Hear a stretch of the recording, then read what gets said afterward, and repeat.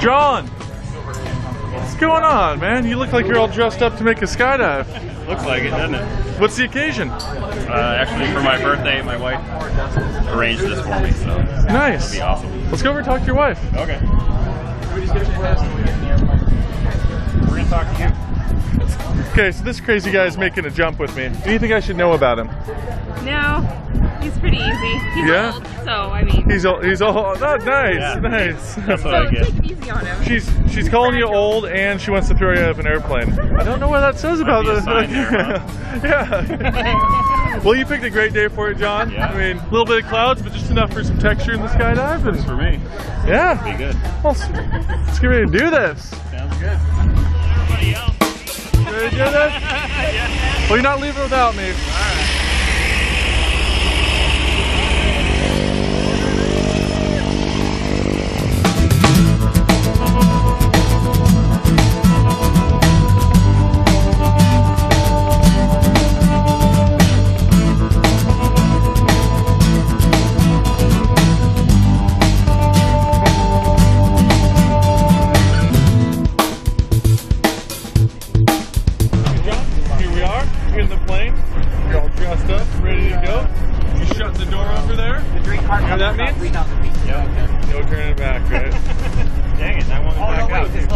Backwards, there's no seats, there's duct tape everywhere. Good news is you don't have to land in this thing. True. Wouldn't be that bad of a ride though either. Well, that's what you say, but alright. How's your sister doing? I think got something to do. Yep. Ready to go. Nervous? Not at all. Not you? No, I thought I maybe would be, but I'm not. Give it time, my friend. Not till the door opens and my feet are hanging out. Alright, brave words. Well, here we go. You got time to think about it.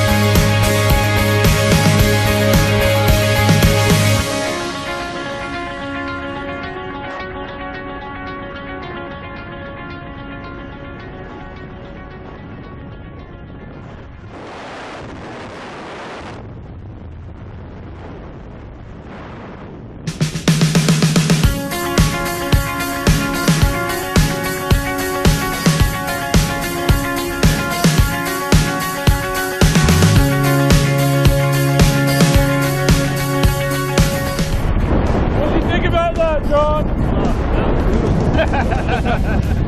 Oh, that is sick, man.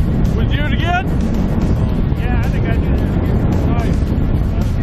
That first little bit, get out, it's like, it's just gonna happen. Nice.